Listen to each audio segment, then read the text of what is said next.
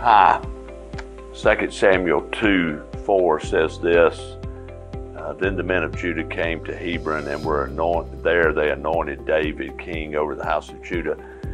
You know, this ought to be a time of celebration, but honestly, if you look back at the scriptures, it's a time of pain and grief for David. He's lost his good friend Jonathan, who died in battle. Jonathan's father, Saul, was killed in battle, and David, even though they had disagreements, he cared a great deal about him.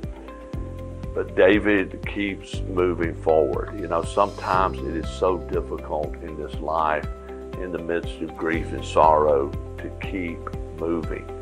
But we have to remember that God has a plan, and our hearts are best suited for this journey when we're connected to God's plan. Certainly, David being anointed king over Israel is part of God's plan.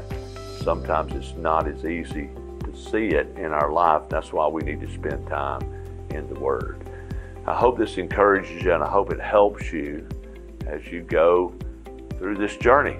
And I love you guys, and I'll see you soon.